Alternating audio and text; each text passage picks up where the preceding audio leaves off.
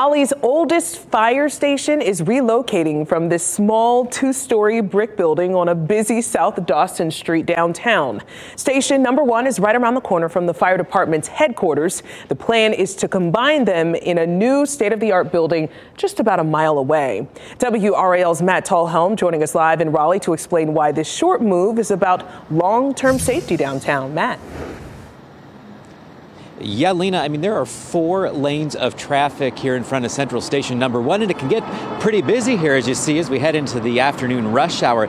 Those long fire trucks that are inside there had to pull straight out into all this traffic as it comes in and as the calls come in, and they are responding to more calls. Almost 1,000 more calls than just 3 years ago.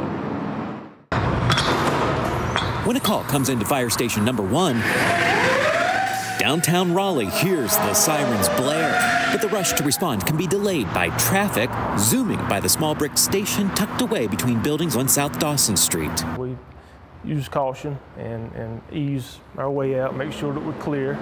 It's a one-way street here, so the traffic can get backed up at times. And they back up traffic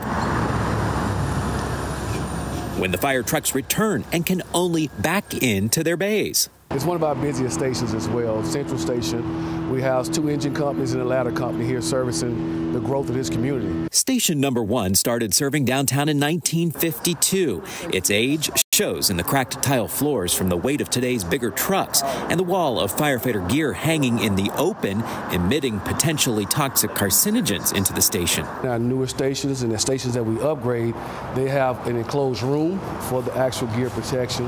Fire Chief Herbert Griffin is working with the city to build a new central downtown station on this lot at the corner of South Salisbury Street and MLK Jr. Boulevard. It will have more bays to house more equipment and crews, and fire trucks will be able to pull through to get in and out faster. The growth has changed. There's a lot of high rises going up, 40-story buildings and so forth. So yeah, the demographics of this is changing to the point that we have to keep up with those growth changes.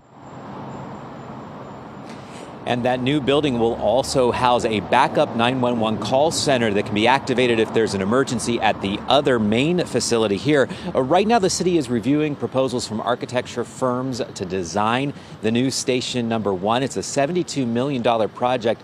Chief Griffin expects it'll be finished and open in about 3 to 4 years, and then that relocation can happen.